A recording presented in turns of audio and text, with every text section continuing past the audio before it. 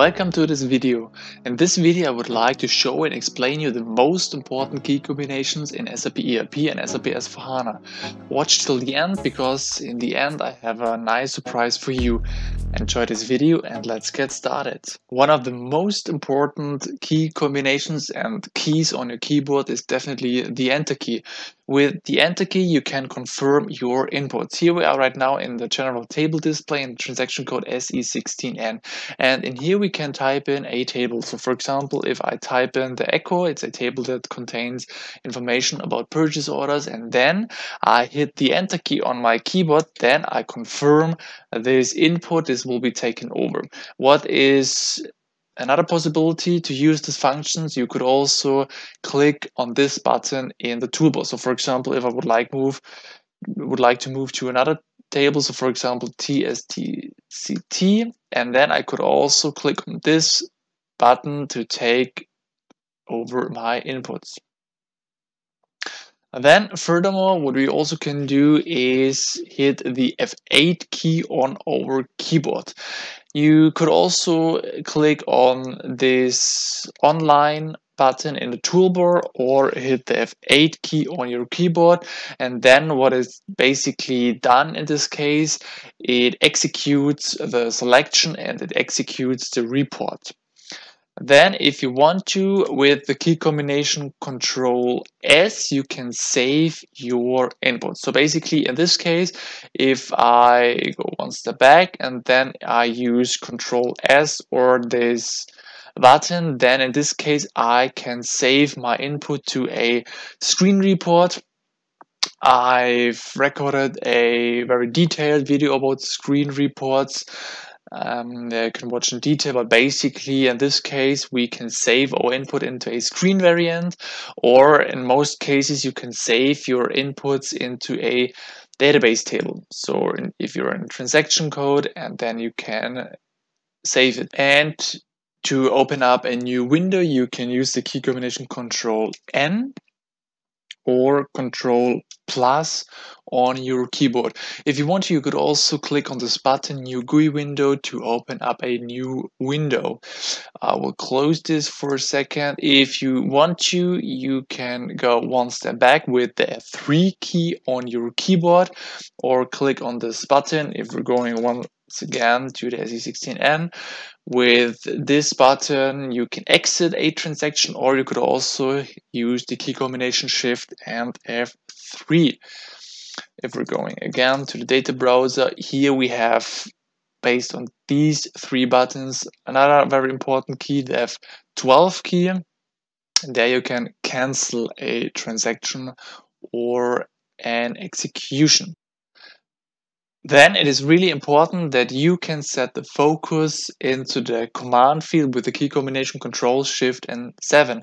So for example, if I'm going once again to the data browser, now we can see that the focus is in this input field for entering a table name, and then if I use Ctrl Shift and 7, then you can see that the cursor has moved, or the focus has moved from this input field to this input field, and then you can directly move over to another transaction code, and you don't have to move your mouse cursor into this field, click into this field. You can directly start working and moving from one transaction to another one. Here we are in a transaction code ME23N, and in here you can use the F1 key on your keyboard to open up the documentation of this input field. So I set the focus to delivery completed, and then you will see that this checkbox is an indicator that indicates that the item is to be regarded as closed. And if you click on this button in the toolbar, technical information, then you will see more detailed technical information about this input field.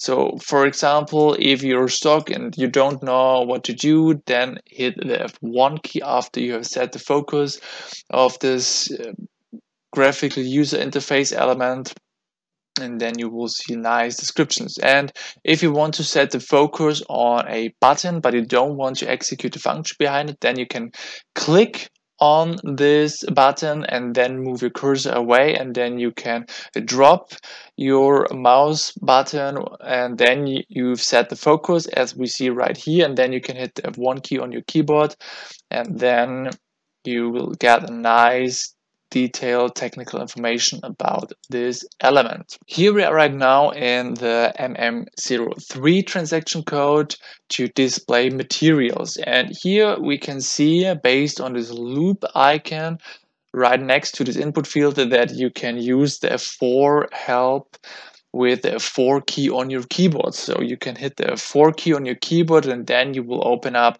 this window where you can search for different materials. So for example, you can do a wildcard search with asterisk and asterisk, then you can hit the enter key, and now you see different materials, and with double click you can take this over. A nice hint on that side: if you use equal and then, for example, test and test, hit the enter key, then you'll do it exactly the same what I've done. So here we see that the first input is being used for the F4 help with the equal sign in front of, so we don't have to hit the F4 key on your keyboard, then type in your search. You can directly use the search criteria with the equal sign. But this just works for the first input field in the selection window. So here we're right now in this tab, material number, material description.